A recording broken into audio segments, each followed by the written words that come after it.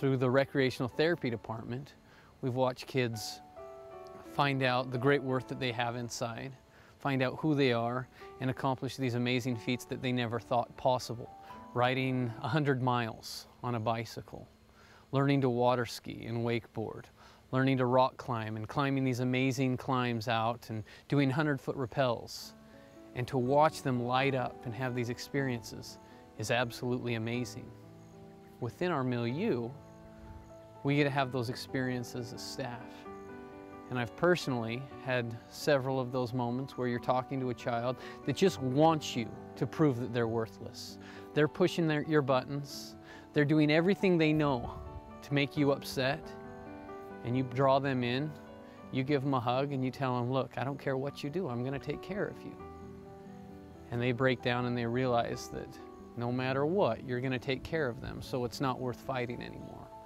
I've watched staff take them in and really work through their issues and prove to them that regardless of what they think about themselves, regardless of how people have treated them in the past, there is inherent worth inside of them. We see it, we believe it, and they can't prove us wrong. And as that's happened, these kids have completely blossomed. They've allowed us to believe in them, and they've leaned on our beliefs until they could believe in themselves.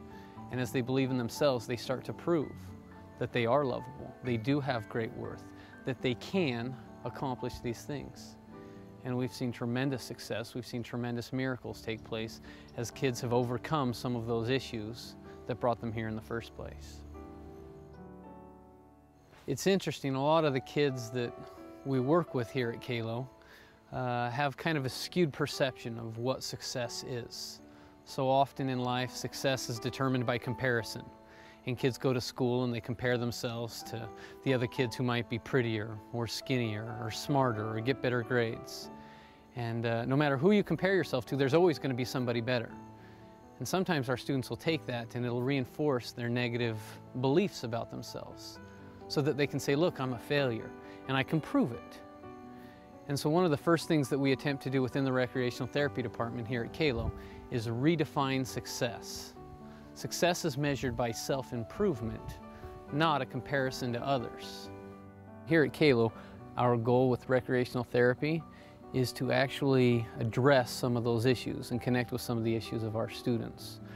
For example, there's been several moments while we're teaching kids to rock climb on our climbing wall.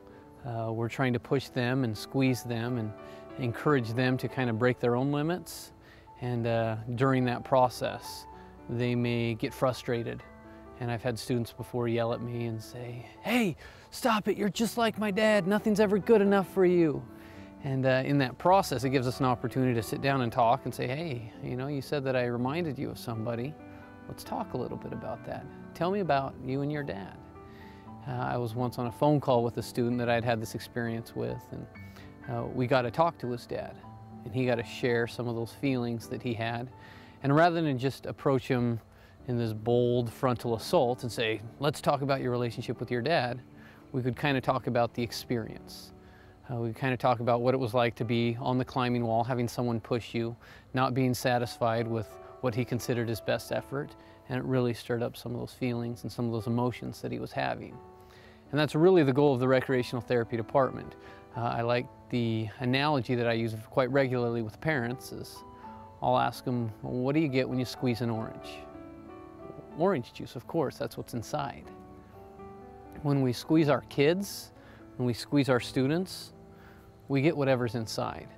Sometimes we get this anger and this hatred and this frustration when the kids get really upset. Sometimes we get self-hate and disappointment and kind of seclusion and a real quiet self-hatred. And it gives us an opportunity to really look at those pieces experientially. So what's real powerful about recreational therapy is it's not about accomplishing tasks.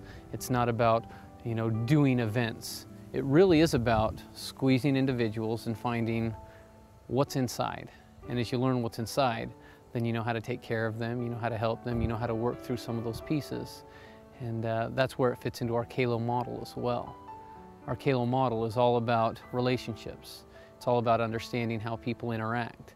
So rather than just talk about what good communication is, We actually take an experiential approach where we'll put two kids into a canoe who may not communicate well together. And they may be able to talk all day long about what good communication looks like. They can sit down and explain good, positive, assertive communication is this, and it's this, and it's this. But it's in the experience that we get to know ourselves. It's in the experience that we get to know each other. So as two boys sit down in a canoe, and rather than talk about communication, they have an actual opportunity to communicate. You can see some of their frustrations. You can see how they interact with others. You actually get an opportunity to witness the experience that they share as they're trying to communicate. And the favorite question that I have as a recreational therapist, and all the kids roll their eyes at me when I say it, but we sit down and we talk and we say, well, how's this like your life? How's this like the relationship you share with your parents? When have you felt these kinds of feelings before? And it gives us an opportunity to really not just talk about therapy, not just talk about their issues, but experience them, to delve into them, to understand them a little bit better on a real personal and intimate level.